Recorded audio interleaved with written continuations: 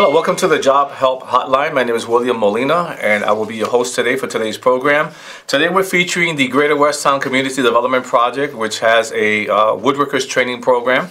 So today I have a guest, Mr. Charlie Negron. How are you doing, Charlie? Thanks, William, for having me on. Okay, it's great to have you here. If you're looking for a job, if you're looking for work out there, the market is still very competitive, and you need that assistance and that special training in order to have a skill that will help you in that endeavor. Greater Westtown offers a woodworkers training program, which is very comprehensive, and it has so many facets to it that will help make you marketable when you go out there looking for work. So, Charlie, why don't we begin by you telling us a little bit about woodworking. When did woodworking start? How long has this program been around? Well, I believe the program started in 1992.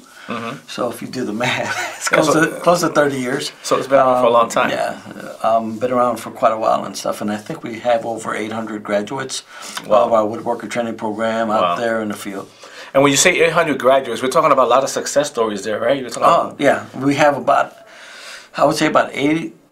Since the span of 1992 to now, we have a 85% placement rate. Wow, 85% placement rate. That's amazing. So before I get into the details of the program, what type of jobs can people get going through the woodworkers training program? Well, there's five fields that they could get into in wood manufacturing. There's lumber yards, right? There's architectural millwork. When people hear that, they're like, what in the world is that? Yes. That's wood products that you see that's kind of bolted down, that can't go anyplace. The best image I could give you is probably a church where you got all of these wooden panels and pews and stuff like that. It's not movable. That's architectural millwork with the beautiful, windows that are art and stuff. Okay, the fancy stuff. All the fancy stuff that can be moved. Musical instruments. There's a company located not that far from us that supplies, I would say, 75% of the world's harps that have, matter of fact, one of our first graduates from the training class. The person is still there. Then there's basic furniture making, and then cabinets also. And you wouldn't think about that. Woodworking doesn't come to mind. I remember woodworking back in high school when we did a little wood shop, and you might build a little shelf or something. But people don't really understand the nature of how much woodworking is such a great part of our lives. Oh, wood is basically everything. So either from like framing the homes, right? The supplying lumbers of that. We don't really, let me just backtrack a little bit. Sure. Sometimes when people think wood and woodworking, they think construction, right? A lot of the same type of skills, but it's kind of a different field. Construction, you're thinking about, masonry, you're talking about electrical, you're talking about plumbing, framing homes, putting a roof on, things of that nature. Woodworking is basically everything else that kind of supplies what goes in the homes. The cabinets, the flooring, the trim work. All those types of wood products, so countertops, things of that nature. The cabinets, the beautiful millwork, all those things are the woodworking. It sounds amazing. It sounds really fancy, and I hear all these technical terms and millwork and all that. Now here I am, let's say an average person, right? I hear what's being said here on this program, and I say, well, I wanna do some woodworking. How would I go into that? It sounds like a lot. How would I start? What would I learn when I begin? So what's the first step? What would I need to do? Well, let me give you a little bit of history in the woodworking in Chicago a little bit. Okay. Usually a lot of people started in the trade of woodworking back in high school. Pretty typical. One thing that happened in Chicago is a lot of those trades started to leave the high school system. Right. For whatever reason. It could be insurance reasons, whatever. Yeah, you don't hear about it anymore. So right now a lot of manufacturers out there are looking for that people with those types of skills. So when you're asking about how to get started, that was one way how people got started. They got their hands kind of, and they got their feet wet a little bit in manufacturing, and all of a sudden they kind of moved on to maybe the career if they really liked it. Here, this is a great step. It's Greater Westtown Project. That's a woodworker training program. We start off skills like if anybody doesn't, or somebody doesn't know any skills whatsoever. Right. And we tend to start slowly and building up skills with basic power tools, basic cabinet construction, blueprint reading, math, things of that nature. And then as they go along the training program, they start building up their skills and confidence levels using those different types of machines. So the environment they're working in, they're in a classroom setting, am I correct? Exactly. And then you have what, an industrial shop? Or We have a classroom, right, where a lot of the students will do a lot of the book work. And I would say maybe about 40% of the time is classroom work. And then 60% of the time is basically you're working in a wood shop. So it's a lot of traditional equipment, Okay. plus a lot of high-tech equipment that we have Right. integrated with in the shop. So wow, you're talking about real hands-on experience. A lot Okay. of hands-on experience. So and as far as men, women, what's the ratio? I mean, is it for everybody or? As long as a person's 18, it doesn't matter gender, right, Okay. or age. Okay, great. Right? So we have person has to be at least 18. 18. Right? There's no upper limit. Okay. Men and women, both in the training program. We have 2 women right now and a few guys Okay. in our training program. If you're listening to the program right now, we're talking about Greater West Town Woodworking Training Program, and it sounds like a fascinating program. We're talking about a vast array of skills. You're talking about working with power tools, working in an industrial shop, getting all the training that is necessary for you to be able to enter into this field and be successful. I'm going to flash the number on the screen there so you can give us a call. It's at 312-563-9570, and when you call, somebody should pick up the phone and get information from you, and they'll let you know when they're next. I believe you have an orientation coming soon, right? Right. We have orientations on Tuesdays. Every Tuesday there's an orientation. Okay, so and that's at 8:45. I see as it says on the screen. 8:45 a.m. Yes. So 8:45 in the morning, Tuesdays, there's orientation. So basically you come in, and what happens when somebody comes into Greater West Town for the orientation? Well, usually when someone's coming in, they have no idea what the training program is about. Right, so right. we as instructors, we're kind of setting the people down and we're giving them a lot of information. What to kind of expect, how the application process is going to go. Right. What are the different steps? How are they going to be able to qualify? And then what we'll do is we'll take them on a tour of the shop. So right now, if you want, you can go ahead and flash on the screen. Okay. And you can kind of see what happens. So right now you have students in the shop. So when someone comes in, they'll actually see a lot of the students right now working on projects.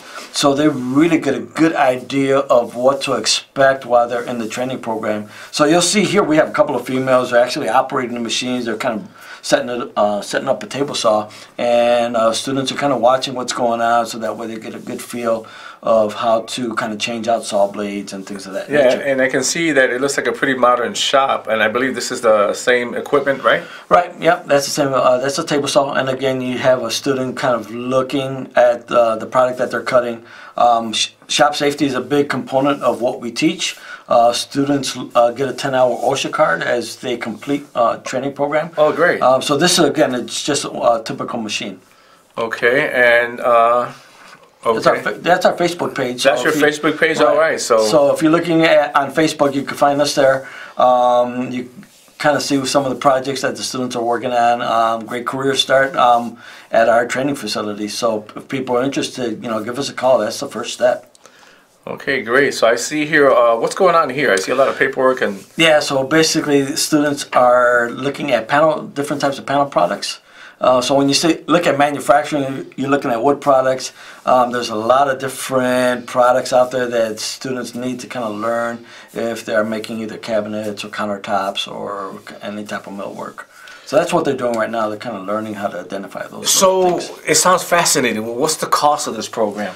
The cost is free for an individual, but they have to be either low income, let's say they're unemployed, right, receiving unemployment, or maybe SSI or Social Security, or maybe they're a family of 4 and they got, they're under a certain income bracket. Yep, that will qualify them for funding, so that way they don't have to worry about training costs coming out of their pocket. Great. So that means that they're not paying anything for the training. That means, ladies and gentlemen, the training is at no cost. Is there any other perks that go with that? I mean, so let's say I'm in the training, but I have to go to school, but I don't have money for the bus. Right. So yeah, we as instructors kind of understand that people who are coming to the training program, they're sacrificing their time and financially also as they're coming through the training program. So one of the things that we'll offer them also is either a gas card at the end of the week or a bus card to get them back and forth through training. Job placement services are also included at the end of training. Okay. We have a database of over 800 different woodworking companies out there, and we'll try to get those clients jobs working in the field. Now, let's say I'm not good with computers. I heard, is there like a CNC component to this? There is a CNC component. So I don't know if there might be some more pictures up there that might show you the component. Well, let's go back to that and see what we can find here. Okay. So I see they're doing some type of filing work right here. Yeah, just some basic wood with some solid lumber. So yeah, we do have CNC equipment. The software is not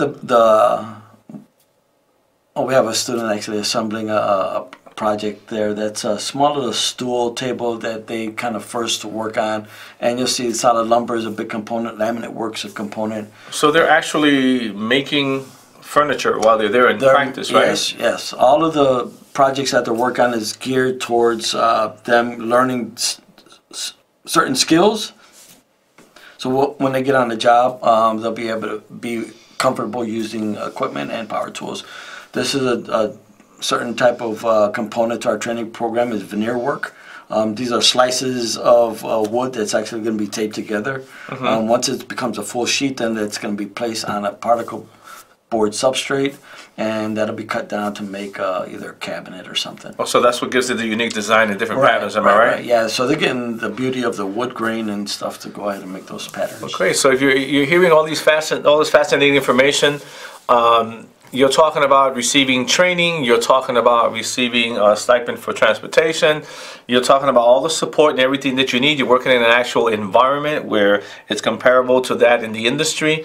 There is some classroom. Now, when people hear the word classroom, they get nervous. So I haven't been in a classroom in years. So let's say I'm a little behind in math or whatever. So you guys provide support in that area as well? Right. So yeah, I know, for people who may have transitioned from one job coming into a training program, and high school or college was a few years back and stuff, and all of a sudden math, what's going on here? One of the things that's really important in this industry is math, just because cabinets need to be able to fit in the kitchen. If it's a certain size, everything needs to be precise. So math is a component, and we're not talking about trigonometry or calculus or anything. Yeah. We're talking about basic adding, subtracting, some division, fractions is pretty much required because we are reading tape measures and things of that nature. So now you're saying about what's required. So what do you look for in a student? What would a student need in order to be able to make it through this program? The qualities that we're looking for is the qualities that an employer is looking for. Someone who's going to be reliable, prompt, dependable, someone who's willing to learn, someone who is not worried about getting their hands dirty, right? And a person who's going to be able to hustle. So with those qualities, I don't see anybody who has those types of quality who's not successful in any type of career they choose. That sounds amazing. Now, let's say people that have challenges and stuff like that. So what do you think, what are some of the biggest challenges you face or a student may face while they're in the program? The biggest challenge will probably be commute. I would say a lot of people, they're not. They might be on public transportation and maybe outside of or close to some of the city limits of the burbs, and they're getting back and forth to training. So sometimes if they're coming on CTA or Pace Bus or Metro and stuff, sometimes schedules might not be favorable for them, especially during the winter. Yeah. That's, I would say, the biggest challenge would be that. Now, let's say they go through the program. Now, about getting a job. Tell us a little bit about that process. I finish the program. Now, what happens? So, well, before training ends, what we do is get the students together. We'll ask them to bring some of their work history. We do resume writing with them. We do job readiness classes with them just to make sure that they're kind of ready for the interview process. Usually about week 12 into the training, we'll go ahead and start maybe sending them out on interviews. Even if a student doesn't go to a job that has an open position, we do have employers that work with us and kind of know what we're about. They'll do mock interviews with the students and just kind of get them, past those little first, anxiety for job interviews. So the employers assist in giving them mock interviews. So I believe that you guys must have an established relationship with employers, or how much of a part do the employers play in the role of making sure this program is successful? They're vital. Not only do they know about our training program, but they also assist in even bringing students on board. There's some employers out there who would maybe open up their shops in the afternoons to kind of maybe try out a student or two, to kind of get a feel for what they're like. Yes. We also do tours of for our classes, so that way the students get a good idea of what's out there. They want to be able to kind of see what the working life is for a person who's Right. On the job. They might actually see students who've gone through our training program maybe 5 years down earlier. Maybe able to talk to those students, kind of see what they're doing, and kind of say, wow, that person is at that point now, and he's making this wonderful stuff. So it sounds really comprehensive. So it's like, what's it, 6 months, a year? How long does it take a person to finish? It's 15 weeks. Oh, 15 weeks 15 only. weeks. So 15 weeks, about okay. 3.5 months, Okay. right? And if you think about 3.5 months, in the beginning it might seem pretty long, but towards the end of it, it's like, it's not really a lot of time.